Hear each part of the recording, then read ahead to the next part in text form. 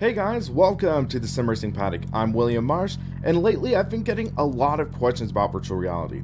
What I think about it, what are my pros, what are my cons, and if I really enjoy it over triple screens. So I wanted to put those thoughts together in a video, and I'm going to take this Porsche GT3 RS around the Nürburgring Nordschleife in Assetto Corsa. So first off, we gotta pay the toll, boop, and let's get going. So, for reference, I bought this Oculus Rift CV1 from my local Best Buy when it went on sale for $3.99. There is no corporate sponsorship or anything. These are just my raw, unfiltered thoughts.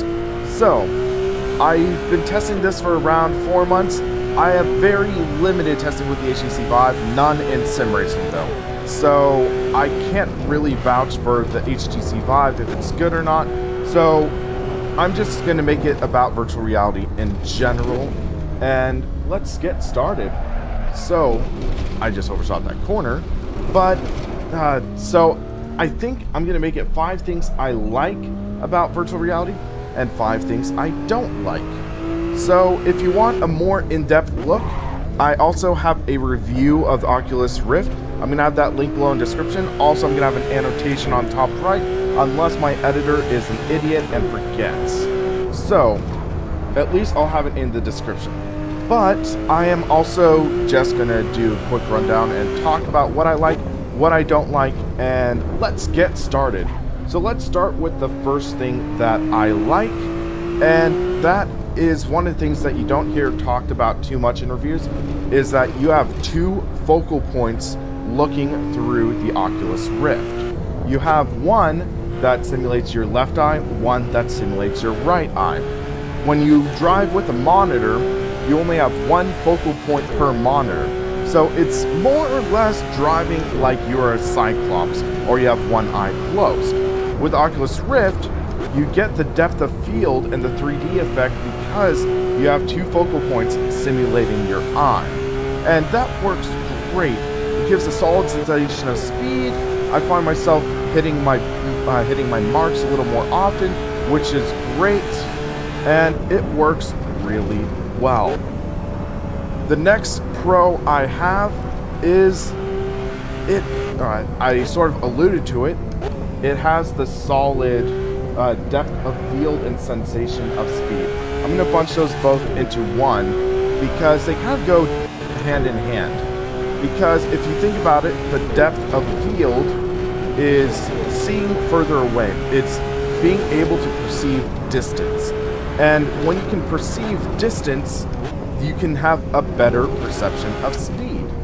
And this is great. You really have that solid benefit of being able to see where you're going, see where and how fast you're going. And the depth of field and the spatial perception, which I'll talk about in my next pro, really does give that solid immersion factor. So as alluded in my previous pro, my third pro is you have the solid spatial awareness.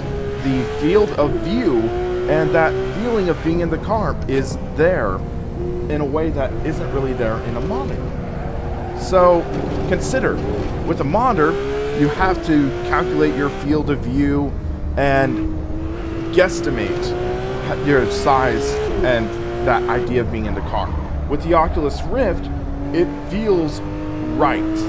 It feels like I'm actually in the car.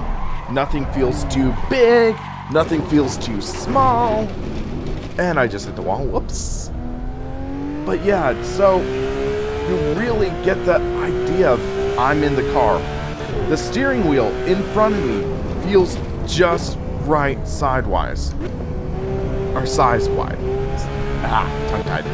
But that really does speak volumes in itself. Just feeling like everything is the right size, as opposed to something feeling too big or something feeling too small. My next pro, I think this is number 4, is the head tracking. So over up there, I have the Oculus Touch sensor.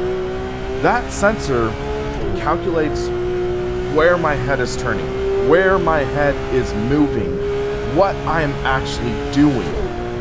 And it works great. I did a little bit of track IR. There's also a utility in the past called, I think it was track no IR, which used a webcam to track your head. And those never really worked too great. It felt like you had to compensate in some way to make it work. For this, it tends to feel like there's no compromises. It tracks your head in all directions. Up, down, left, right. And it, again, feels right. It feels like you are moving in 3 dimensions. And you can also get a second sensor if you want to have better for looking backwards. But at least it works all right. And yeah, there's not really much to say about the head tracking, but it works, and it works well. So, hold on a second. There we go. So, now I have to think for a second, what would be my 5th Pro? Because this, okay, fun fact, this is a totally unscripted video. Random idea, popped it out. I have no writing beforehand, so this is totally unscripted. So, I'm thinking what my 5th Pro would be.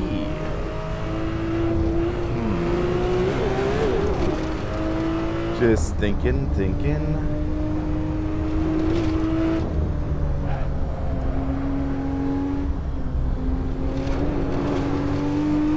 Okay, here's a good 5th Pro. The headphones. Oculus, or actually, yeah. So this, I think, might be exclusive to the Oculus. But let me think of an actual Pro in for VR in general, and I'll just give honorable mention to the headphones. So my 5th Pro, what would it be?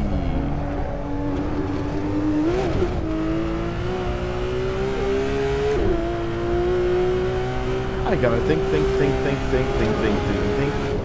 Okay, so 5th Pro is, wow, why didn't I think about it before?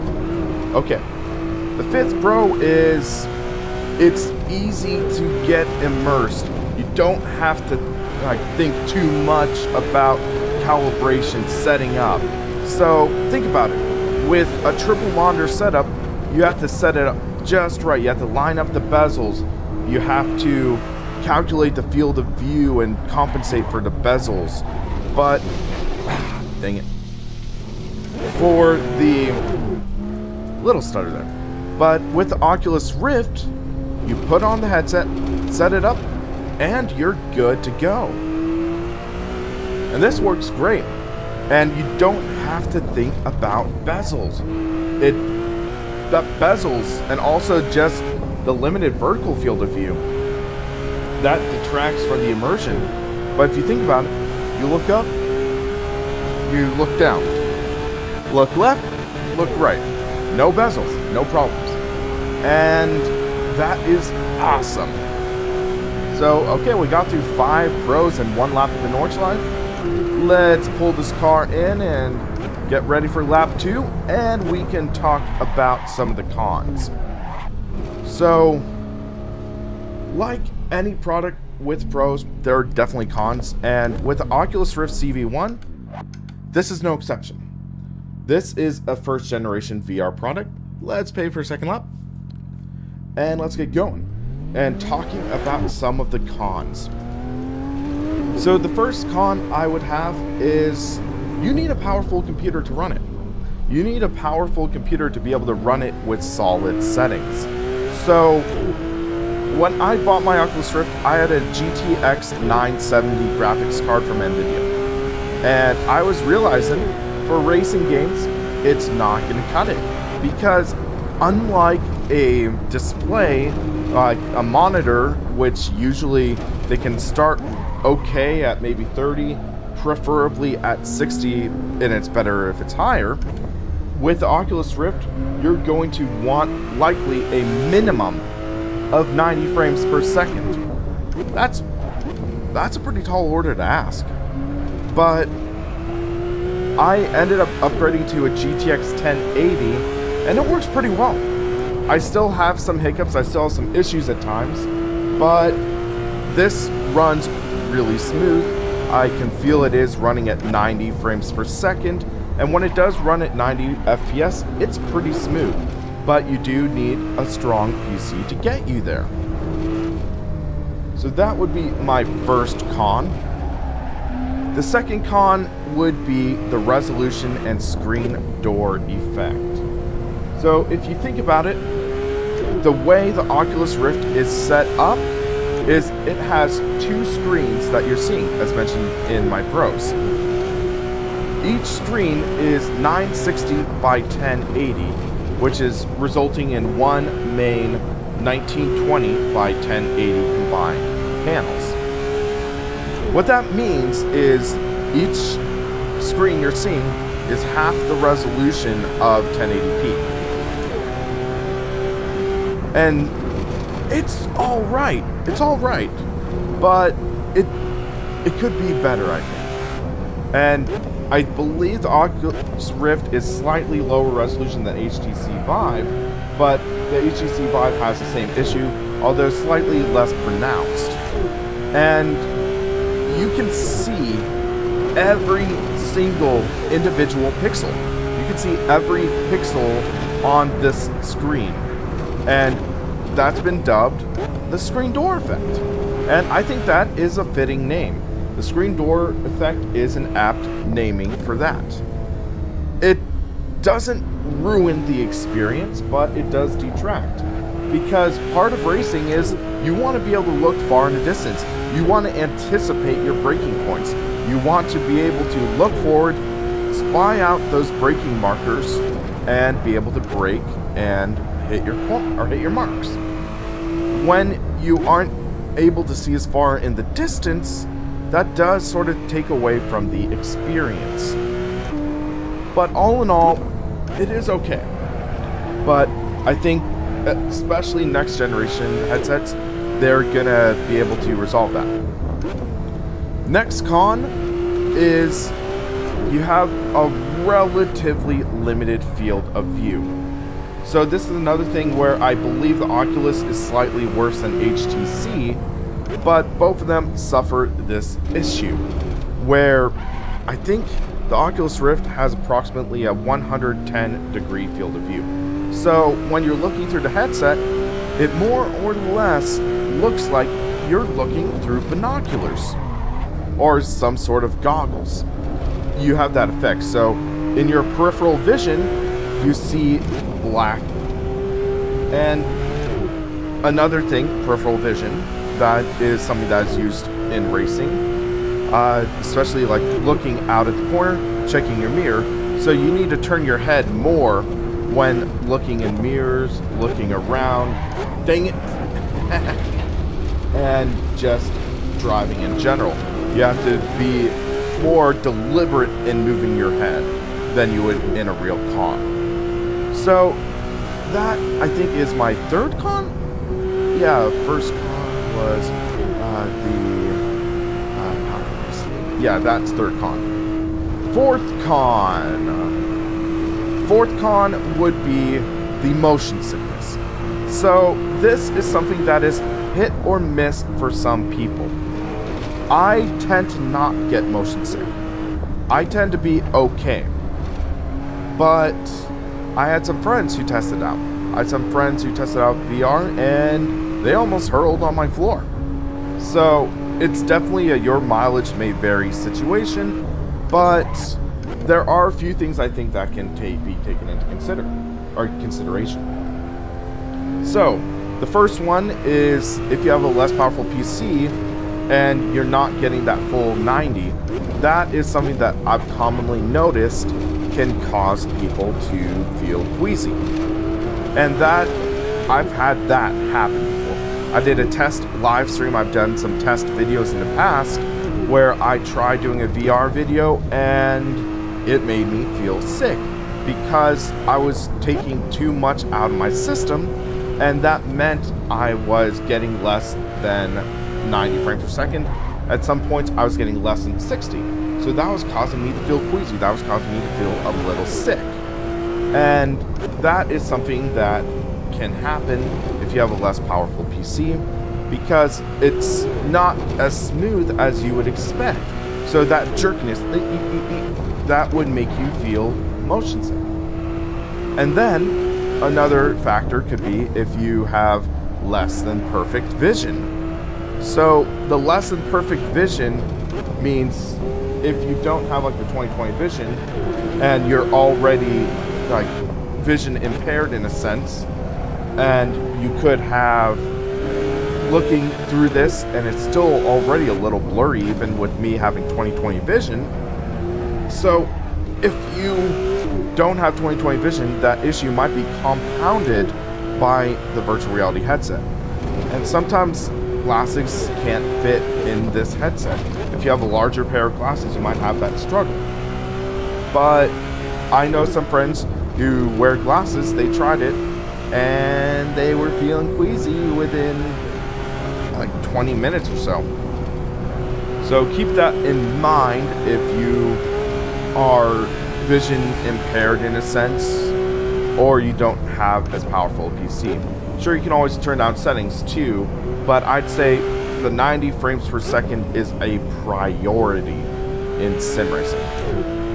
The last con I am going to say is that you have this tether on the back of your head. This is common with both headsets, and you can feel it.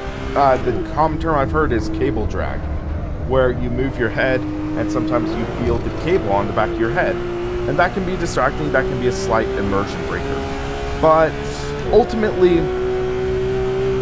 your mileage may vary. This is more of an issue with games where you're standing, moving around, but for racing it's not too bad. But yeah, so those are my 5 pros, some of my 5 cons with virtual reality. All in all, I enjoy it a lot. Actually, dang it, I'm going to make the court an honorable mention. My real 5th con would be you're completely isolated from the world around you. So consider, I have no idea where the buttons are on my wheel right now. I have to sort of feel it out. And then also, if I had a tack on my wheel, I can't see that. Also, with these headphones, I'm largely isolated. These are closed back headphones, which means I can hear around me, but at the same time, someone could, in theory, try to sneak up on me. And that could be a scary thought at times. But all in all, VR, I get a thumbs up. Thumbs up on that. It works well. It works great for what it attempts to do. And that is immerse you in the experience. I just did 2 laps around the Nordschleife, and I made a few mistakes, but oh man, it is so freaking immersive. It's a lot of fun. So yeah, I recommend at least try out virtual reality. Give it a try. Find a friend who has it, try it out, and see if you enjoy it. So here are my thoughts, or expanded thoughts, on virtual reality. I would love to hear some of yours.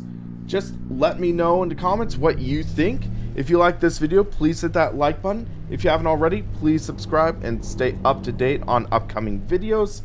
For the Sim Racing Paddock, I'm William Marsh, and you have a great rest of your day.